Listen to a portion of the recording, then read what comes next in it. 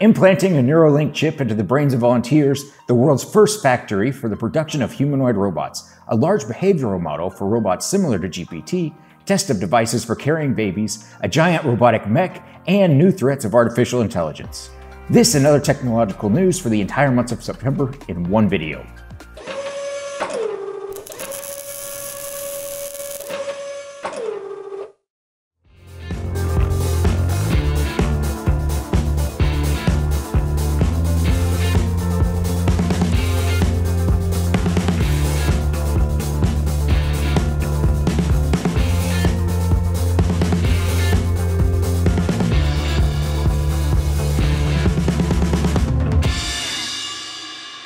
Soon we will finally see the results of implanting the Neuralink chip into the human brain.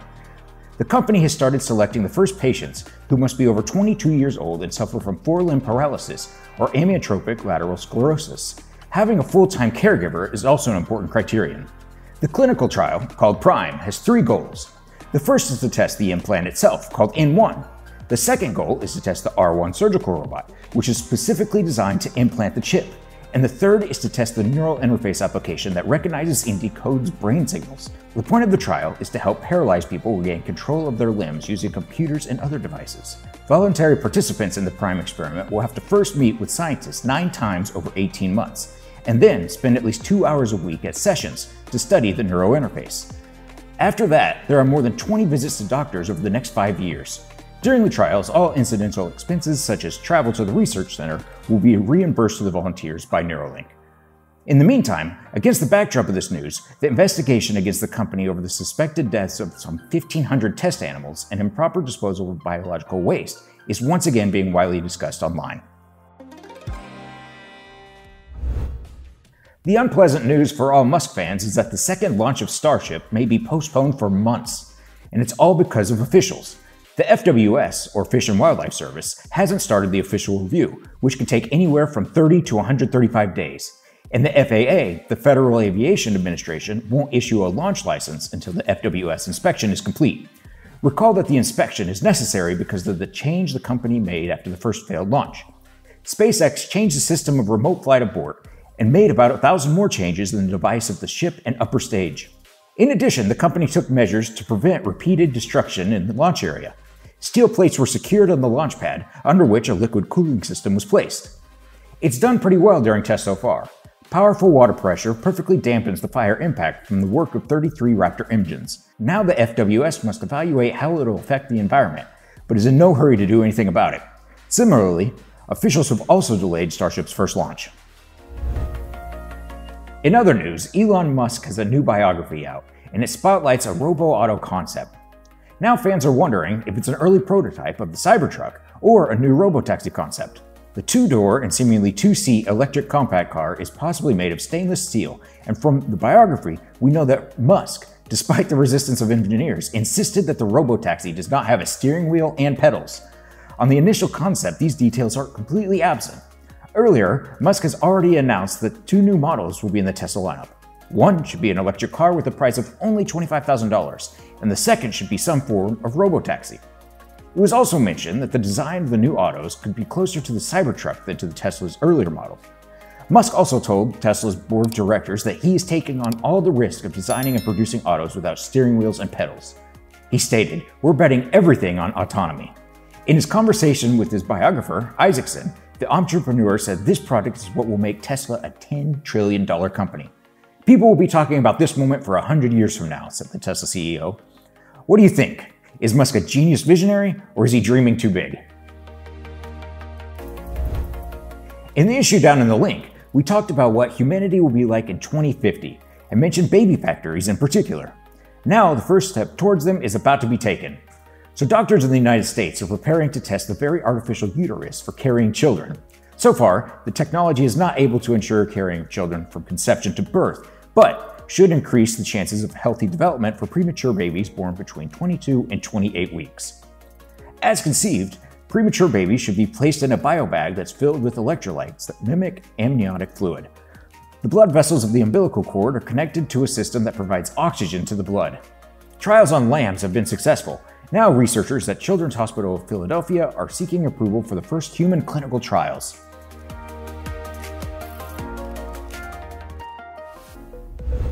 Agility Robotics has announced the construction of the world's first humanoid robot factory.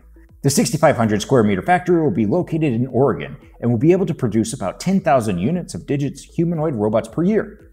Moreover, it's assumed that the robots will come off the assembly line and will work together with humans in the same factory. I wonder where the other thousands of robots will go though. RoboFab will be completed this year, and the first delivery of robots to customers will begin in 2024. That being said, the robot won't enter the general market until 2025. In the first year, the company plans to produce about 100 robots and then increase production to 10,000. Recall that Digit is a bipedal and two-armed robot with a height of about 175 centimeters and a weight of about 65 kilograms. It can carry loads weighing up to 16 kilograms and hands gripped with new grippers, autonomously go to charge, and work 16-hour days, which is equivalent to 2 full-time shifts. The leg design allows the robot to squat low and maintain its balance while lifting heavy objects. Also, when pushed hard, the robot will simply take a big step backward to keep its balance. Digit has LiDAR, and its head is also designed to provide visibility to communicate with the user. The robot can be hard programmed to perform various tasks and can also be controlled from a tablet. However, engineers are now actively experimenting with using artificial intelligence and large language models to get the robot to program itself in response to verbal commands in natural language. Interestingly, another company, Chinese startup Fourier Intelligence, has promised to deliver 100 humanoid robots to customers this year. Their GT1 robot is still more of a research robot, but it also claims to be a universal worker in the future. All in all, the trend of replacing labor with robots is in full view. Another robot revolution is being planned by Toyota. Its new approach to training robots with artificial intelligence in the real world can help robots master any task in a matter of hours. And it's really incredible, as it could make all those humanoid robots that a dozen companies, including Tesla, are about to release really smart and useful. This feels like a ChatGPT moment for robotics. A new learning system unveiled by scientists at the Toyota Research Institute allows robots to solve a number of complex tasks with 2 hands using common human tools. Essentially, where large language models such as ChatGPT can assimilate billions of human-written words and learn to write and code at a level remarkably close to a human, the new learning method allows AI robots to observe how a human performs a given physical task in the real world, and then essentially program themselves to flexibly perform the task. The training is based on the operator receiving haptic feedback from the robot's soft grippers, allowing them to feel what the robot feels when its arms make contact with an object. Once a human operator shows the robot how to perform a task several times, under slightly different conditions, the robot's AI builds its own internal model of what success and failure looks like, and then runs thousands of similar processes into the simulation to determine for itself how to perform such work. So far, the team has used this approach to quickly train the bots on more than 60 small tasks. Toyota also says it will have hundreds of tasks under its control by the end of the year, and it plans to have more than 1,000 tasks under its control by 2024. So the company is developing what it believes will be the first large behavioral model that will eventually expand to become something like the embodied robotic equivalent of ChatGPT. Humanoid robots, it seems, will soon populate the entire planet. Apptronik has introduced another one to the public. Meet Apollo, a cute and friendly-looking robot that aims to drive humans out of the labor market. Aww. The robot is 173 centimeters tall and weighs 73 kilograms and can run up for 4 hours on a single replaceable battery. It can also carry loads weighing up to 25 kilograms, which is 25% more than the already announced warehouse and enterprise robots from Tesla and Figure. The robot is safe to work around people and can come in a variety of configurations. As a full-size humanoid, as an upper torso with arms mounted on a cart, or as a stationary torso version that can be plugged into a power source at the workplace. Apollo is sharpened for crate work, specifically loading and unloading vans, carts, pallets, and shelves. But in the future, the company expects to expand its use to any human task. Basically, it's the same stuff we've heard many times before from other developers.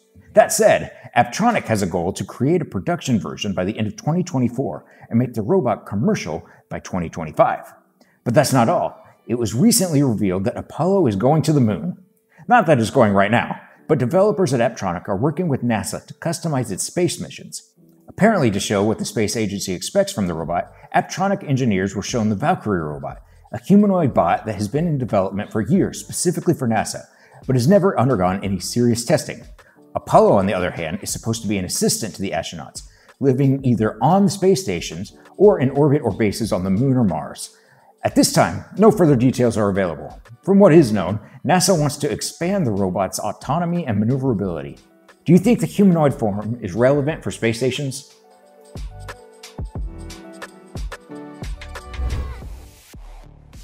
Google DeepMind co-founder and AI field pioneer Mustafa Suleyman has spoken aloud what many people have been thinking, that the development and availability of artificial intelligence could have serious consequences.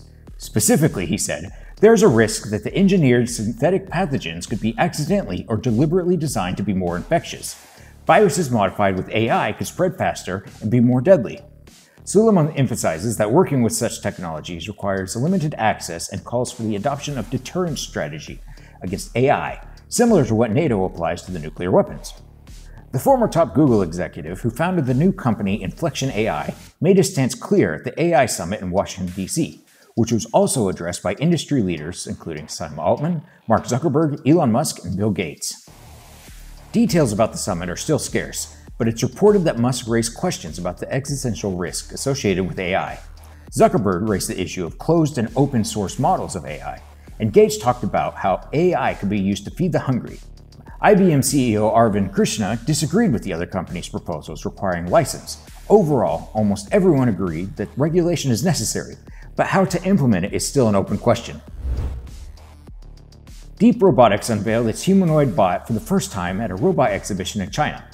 Unfortunately, nothing is known about the bot yet except the name, Wukong 4, which hints that there are at least 3 more previous versions of the robot in Deep Robotics labs.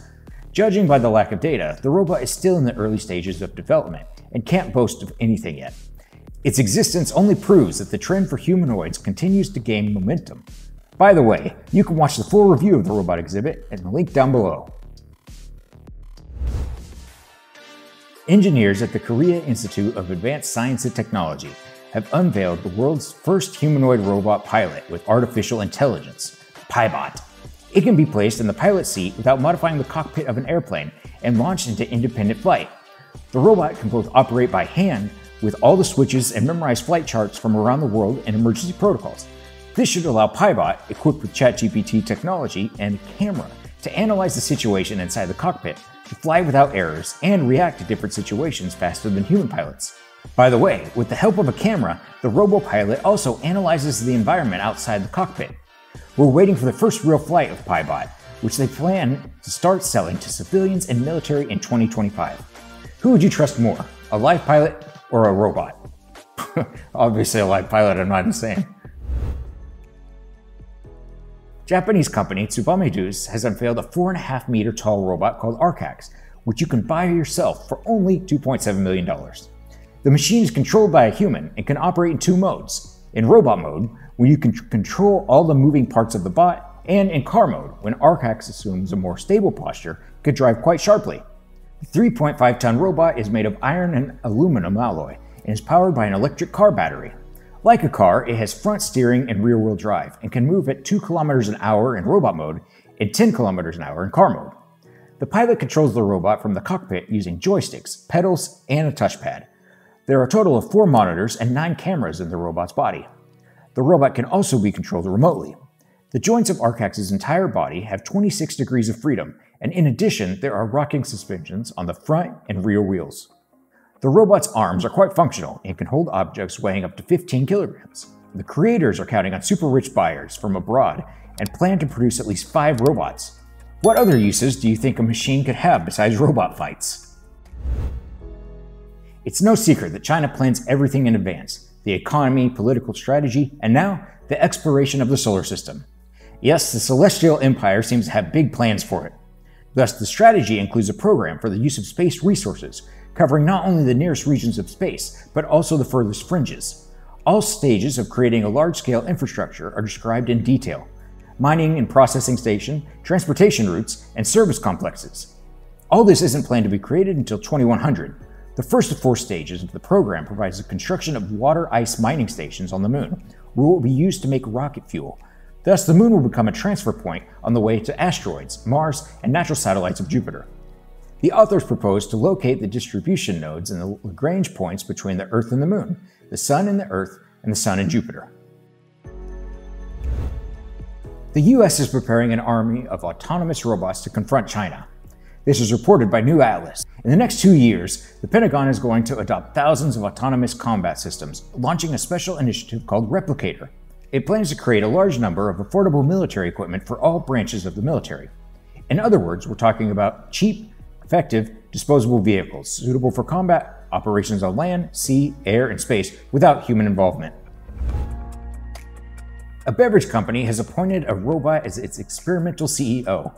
Mika was originally planned to be given the job of analyzing and identifying potential customers, but her duties have now expanded to include selecting artists to design custom bottles. As the robot itself states, "My decision-making process relies on extensive data analysis and the alignment with the company's strategic goals. It is devoid of personal bias, providing unbiased and strategic choices that put the best interests of the organization first." But is this really the case, or is it a PR stunt? The robot is designed by Hanson Robotics and is essentially the sister of the Sophia robot. But we all remember that when Sophia became an internet sensation, the developers also claimed that it had AI, even though it wasn't true. So what can Mika actually do? We looked through all the notes about the robot in the media and found not a single mention of the robot's real abilities, except that it does not get sick and it can be on call 24 hours. The representatives of the company did not hide that they were inspired by the examples of Elon Musk, who very skillfully advertises his company by attracting attention to his own person. Apparently, they decided to follow the same path. High-speed drone racing recently experienced a shocking deep blue moment when an autonomous artificial intelligence developed by researchers at the University of Zurich made 3 world champions eat dust, demonstrating uncanny accuracy in dynamic flight. AI has long beaten humans in games, where you can win by analyzing millions of previous plays and possible moves. But in physical sports like drone racing or Formula 1, humans are still in the lead. Or rather, they're still leading. Swift's system was first trained in a simulation. Then engineers added real-world flight data, such as air turbulence, visual signal degradation, and other uncertainties that distinguish simulation from the real world. The training took an hour, and then the system, which used, like humans, a single-view camera, surprised everyone. Moreover, the fastest lap of the AI-controlled drone was half a second faster than the best lap completed by a human, which is an eternity in high-speed racing. But the AI triumph wasn't final. When they added sunlight to the track, humans were able to adapt to it, while Swift was not. All in all, we have a chance against AI, but that's for now. Frank Zapata, who gained fame for inventing and flying the flyboard, unveiled a hybrid single-seat eVTOL of his own design. The prototype has been named the Air Scooter. The device has a cruising speed of 80 kilometers an hour, a maximum speed of 100 kilometers an hour, and can stay in the air for up to 2 hours thanks to a hybrid drive system. 4 large propellers on turbocharged internal combustion engines are used as the main thrust, and 8 smaller propellers powered by electricity are responsible for stabilization. According to the official classification, the Air Scooter, weighing only 115 kilograms, is classified as an ultralight aircraft, which exempts it from full certification and a pilot obtaining a license. It is expected to be as easy to fly this eVTOL as a drone. An advanced flight control system and a large number of safety sensors that will avoid collisions with obstacles are responsible for this. The device is expected to go on sale in the US soon. Scientists and others have long dreamed of smart contact lenses that give people superpowers, from enhanced vision to displaying important information in front of the user's eyes. However, the technology has a big problem: its miniaturization of all elements, including the battery. The biggest problem is with the power source, which must keep the device running for a long time, otherwise the whole idea is pointless.